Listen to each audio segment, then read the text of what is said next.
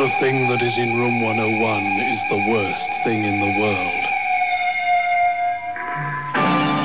New Kids on the Block. Sonia, I don't like Sonia. Jason Donovan. Beatles. Sorry to be predictable. Eric Jameson. The Birdie Song. Kylie Minogue. That guy Terry off The Word. Ruby Wax. Mr. Bean. Terry Beadle.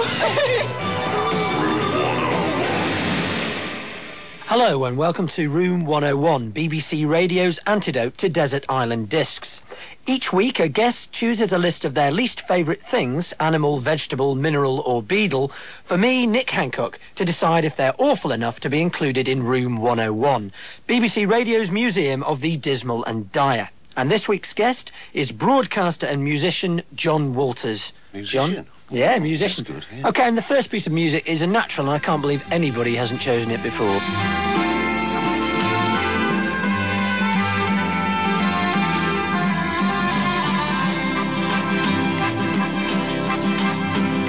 You talk like Marlene Dietrich, and you dance like Zizi Jeanmaire.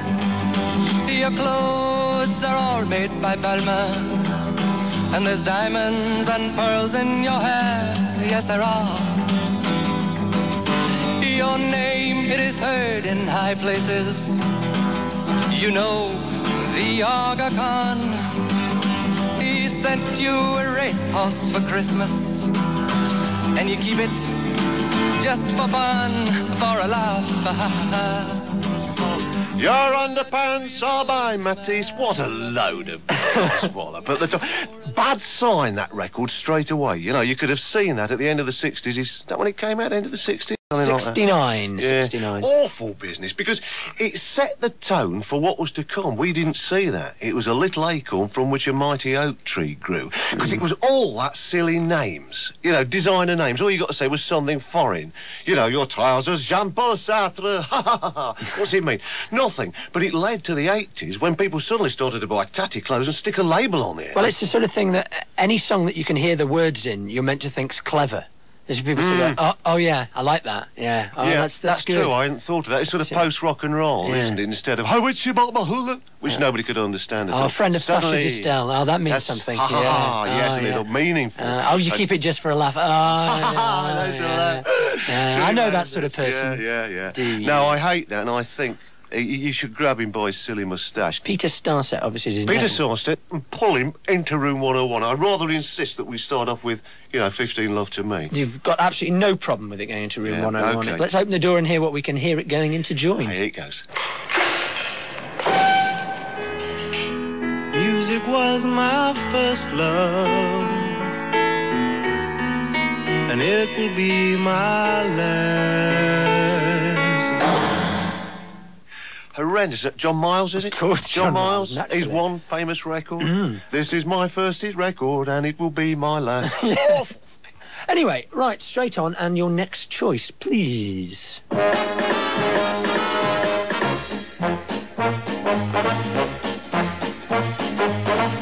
tiny fingers, 20 tiny toes, 2 angel faces, each with a turned-up nose. One looks like Mommy with a cute little curl on top, and the other one's got a big bald spot, exactly like his pop, pop, pop, pop, pop, pop, pop, Pop, pop, pop. Ooh, that's even worse. Pop, pop, pop. You see, Nick, now you might say this is innocent enough. 20 tiny fingers, what a sweet little thought. Unless it's on one baby, of course, and you got problems there, naturally. But there are a stack of these baby records. The other things like Buffalo Billy in a cowboy suit. Sure looks cute. Sure can shoot. Why are you bringing these songs into my life? It's terrible. There were things like Guy Mitchell had a horrendous one. I think we've got Feed up, how did it go?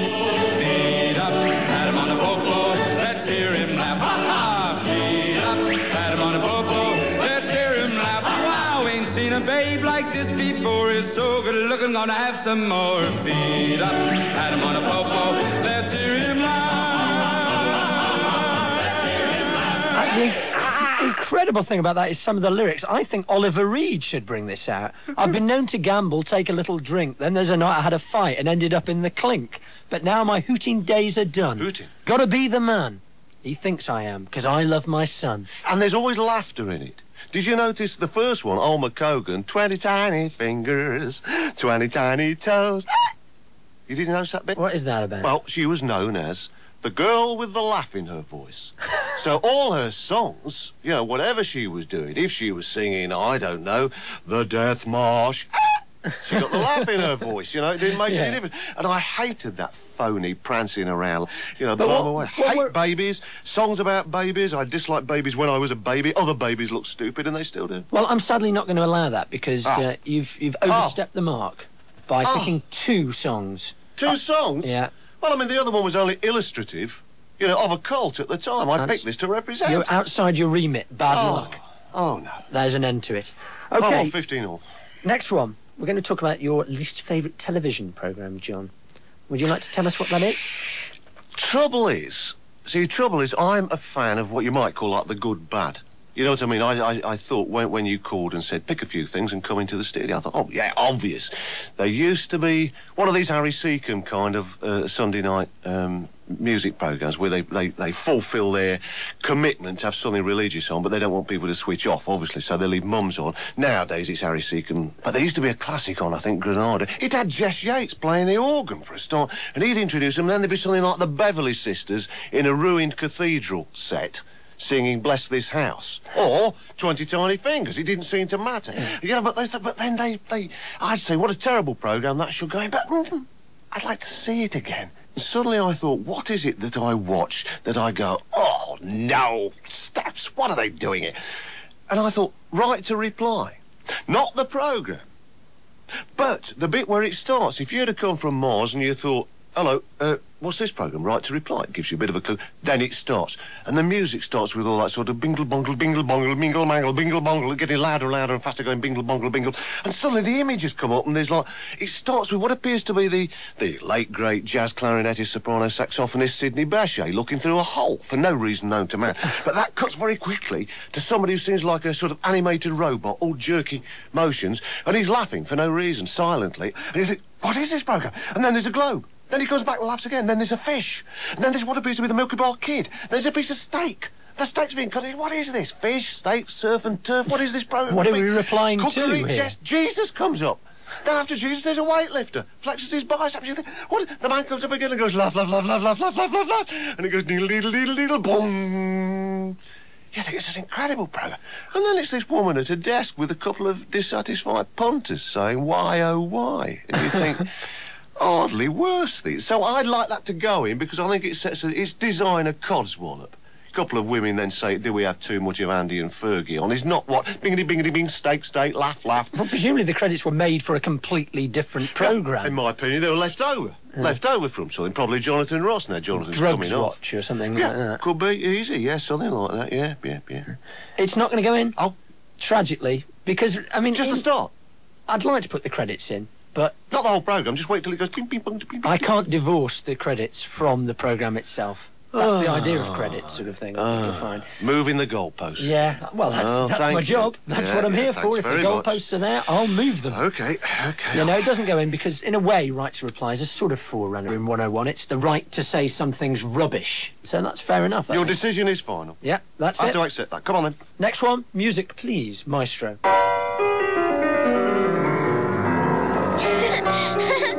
This is fun.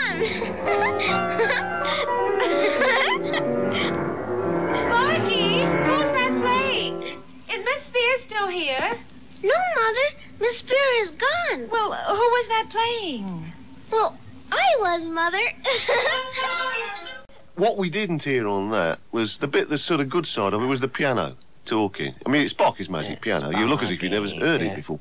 The reason I want that is I was sent to and sort of wanted to go to piano lessons. I hated them. I wanted to play things, but really, like, I really wanted to play jazz or something, you know, and just pick the instrument up and play. You know, let it go. Hey, hey, you know, like they do on the Glenn Miller story, things you went to see at the pictures. They just seemed to, hey, hey, let's play, boys, do the show right here. And it just went. Well, that's what it's like. But I went for lessons, and all these awful tunes called things like, you know, The Bee's Wedding, you know, and like The Grasshopper's Holiday, you know, and